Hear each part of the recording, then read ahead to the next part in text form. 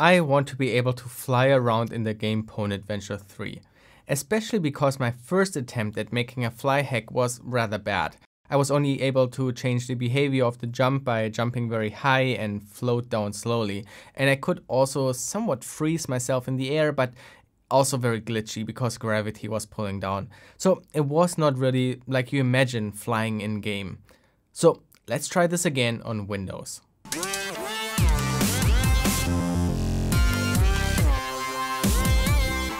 To fly around, we need to find where the position of the player is stored in memory. And so now we need to figure out a clever way to use the incremental scanning of Cheat Engine to find it. And I have been wondering about that because we don't really know how the X, Y, and Z coordinates are stored. We also don't know the orientation of the coordinate system, so we couldn't say if walking in this direction we increase or decrease the X value. I mean, you can take a guess and just see if it works, and if you find nothing, try the opposite. Like with any creative puzzle, there are many ways how you get to the solution. Then I was watching a guided hacking video, and there they were scanning for the height position. That makes sense. It's very likely that when you are higher or lower, the value would increase or decrease. So let's start our value scan with a first scan for an unknown initial value. We find 168 million values again, and now we want to increase that value. So we switch to the game, walk to a higher slot, and rescan for that increased value. 825,000 left.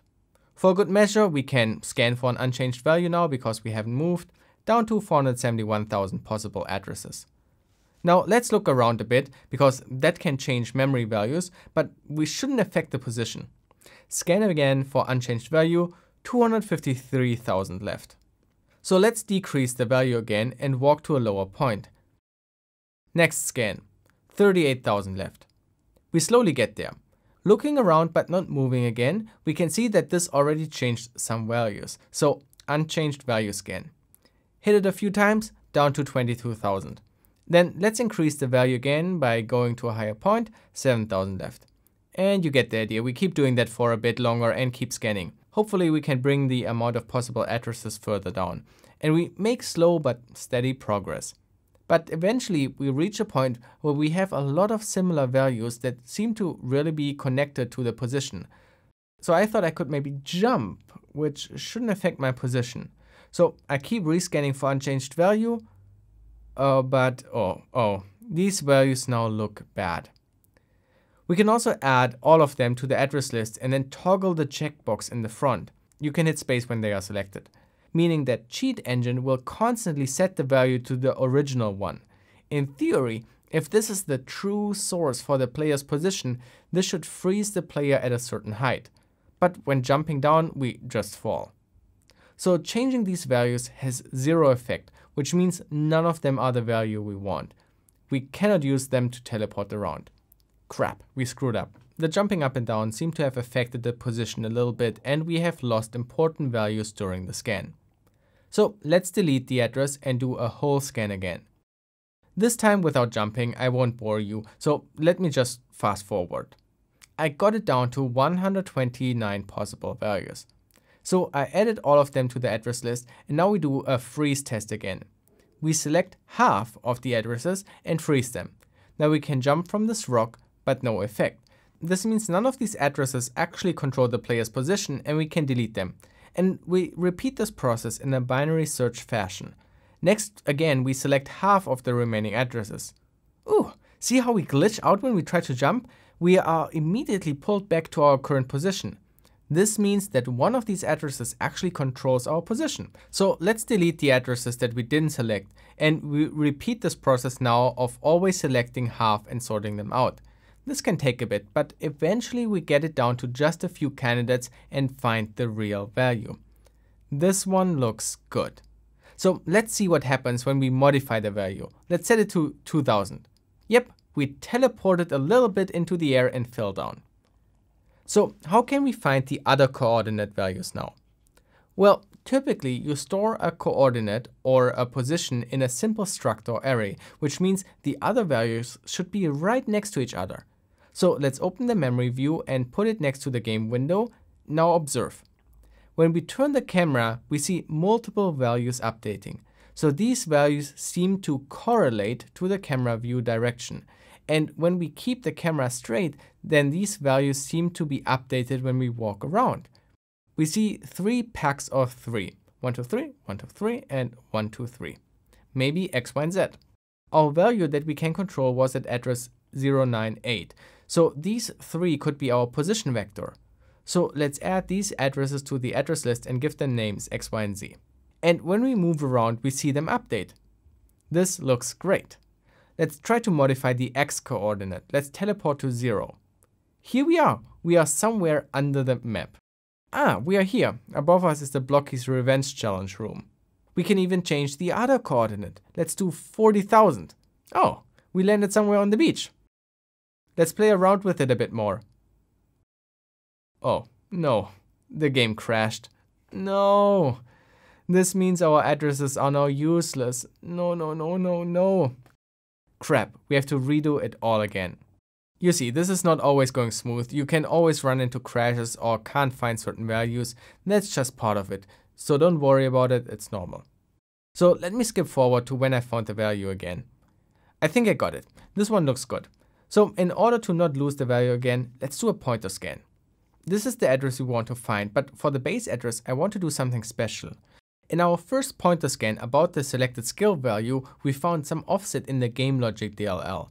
And I make the assumption now, if that is pointing to some kind of global object, we should also be able to find the position based on that start address.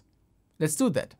Cheat Engine supports here to specify the address of a module as a string, so we can simply use here the game logic DLL and we restrict the area around the offset hex 97E00.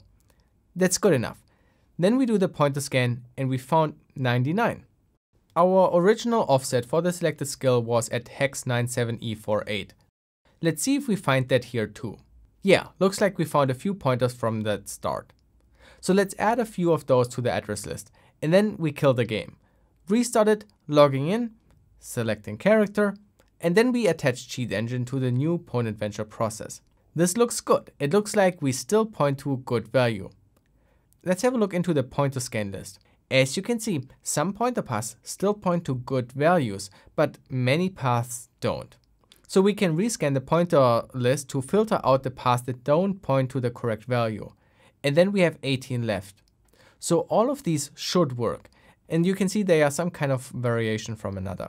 This gives us confidence that the pointer path we found is reliable. Now, when I was doing all of this to look for the position of the player, I actually found another address that has an interesting behavior as well. It doesn't teleport the player, but it still affects something. This one here. Let me change it. You can see that we teleported up and we stay there. We don't fall down. However, as soon as we move the camera, it gets updated and we are back down. So we actually didn't teleport. We probably just moved the camera up. And as soon as the camera was updated, we were back to normal position. Looking around this memory area, we can of course also find the X, Y, and Z coordinate. You can see it updating when we move around. Also, we can find 4 other values that seem to be connected to the view direction. And when changing them, we also seem to control where the camera looks at, which is updated as soon as we move the camera with the mouse. And when I saw that, I had an idea. I always wanted to fly around properly, but the gravity was always an issue. But it looks like we could, instead of moving the player around, we could fly the camera around. Maybe this is how we could implement flying. We would just have to prevent the game to update the camera view. So how can we do that? First, we can of course check what updates this variable, what writes to this memory. We can use that cool Cheat Engine feature again, and then we go into the game, move the camera, and there we go. This is the assembly line that writes to that value. And check out what we can do now. We can do right click, replace with code that does nothing, NOP. We can override this assembly instruction with NOPs. Let's do that. When we now go into the game and move the mouse, nothing happens. And when we change the values of the view direction, it remains fixed. I have no clue what the values represent. They tilt and turn the camera in a weird way, but it stays fixed. We can even still walk around and pay close attention to the walking direction.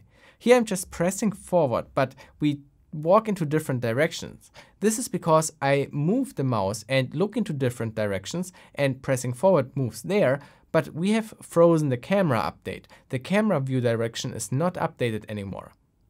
And we can do the same thing for the position of the camera.